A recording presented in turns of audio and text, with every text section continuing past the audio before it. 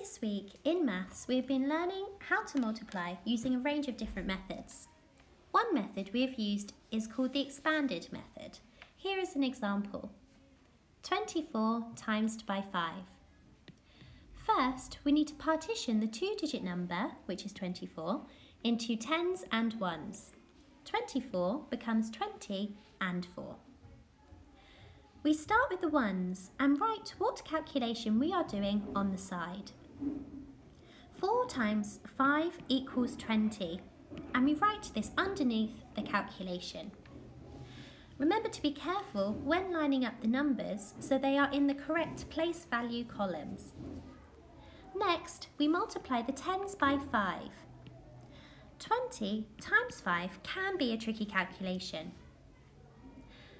We can do 2 times 5, which equals 10, and multiply the answer 10 by 10. So 10 times 10 equals 100. Let's add a hundreds column to our calculation. Finally, we add our two answers together. 20 plus 10 equals 120. Therefore, 24 times by 5 equals 120.